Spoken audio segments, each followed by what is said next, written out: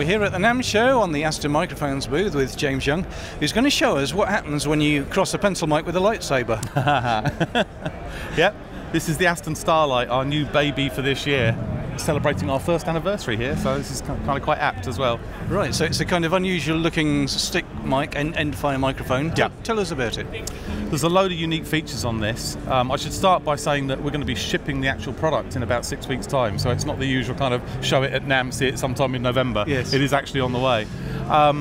The first and the most obvious thing that people are going to want to know about is this black housing on the top. Yes. This is a laser finder, effectively, a targeting device, so that you can get very easy recall, and you can place the microphone on an instrument accurately every time. Okay, and that operates from phantom power? It operates from phantom power, and you've got an on-off switch here. Okay. So in studio use, obviously recallability on a session with an instrument, so you can take a photo of where the laser's pointing, and then you can go back to it months later and you'll be able to get pretty much the same sound. Yeah. For live applications, of course, if you're out touring and, for example, you've got a drum kit, you can just tape it off on the first night when you've got your setup right, and then subsequent setups are really quick and easy.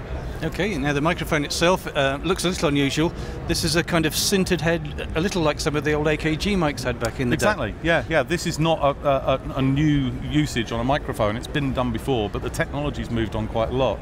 So the degree of control we have over the size of the ball bearings that are fused together to make this is down to nanometers now, and then we nickel plate it, and that also has the thickness of the nickel plating, which we can also control down to that level, means that we're able to exactly specify the porosity of this, and it gives a near perfect acoustic response for the capsule. In fact, we've used this to help us tune the capsules, and one of the side benefits of using a sinter head like this is that we've got virtually linear off-axis response up to 30 degrees either side, which you wouldn't normally get from a capsule like this. Okay, and the capsule itself is what, 20 mil, I guess, in a body that size? 20 millimeters, yeah, small diaphragm, gold sputtered capsule. One of the other lovely features on this is this voice switch here. Yes, I was going to ask about that. What do you get there? Basically, we wanted to try and give everybody everything that we could possibly think of on one microphone, and this is kind of right at the front end of the circuit board. So as the signal leaves the capsule, it goes through an active inductive filtering system.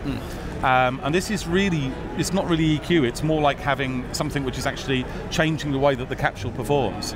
So you get a lot more headroom and a lot less kind of post-capsule noise in the system. So there are 3 modes. One is vintage mode, so it has a subtle bass lift and some high-end roll-off. One is very modern sounding, so you've got really bright, airy top end without any harshness, and a nice flat frequency response. And then you've got a hybrid mode, which is a kind of blend of the two. Okay, that sounds pretty attractive. And you have pads and filters? Yeah, 10 and 20 dB pad. It'll take up to 150 dB SPL, and it's also got an 80 and 140 hertz bass cut as well. So.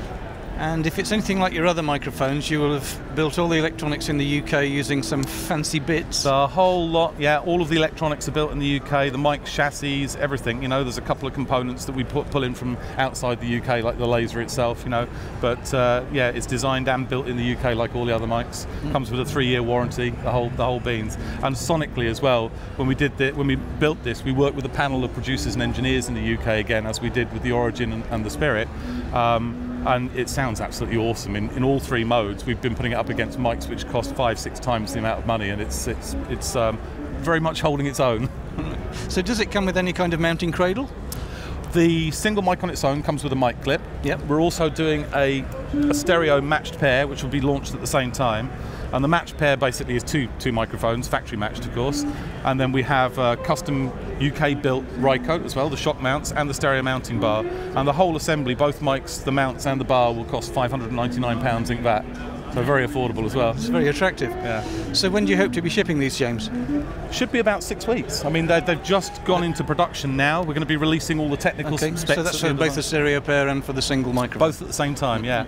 The stuff that we have, the information that we haven't released about this yet, which we will be releasing at the end of the month, so around about the end of the month, is all of the deeper technical spec. But what I can tell you is that the total harmonic distortion figures are a factor of 10 better than anything else on the mic market at the moment. Serious amounts of headroom. I mean, it's technically as well as sonically a really excellent mic. So we're very excited about this. I look forward to getting my hands on one to review it. Yeah. But in the meantime, thanks, James. Thanks a lot. Thank you.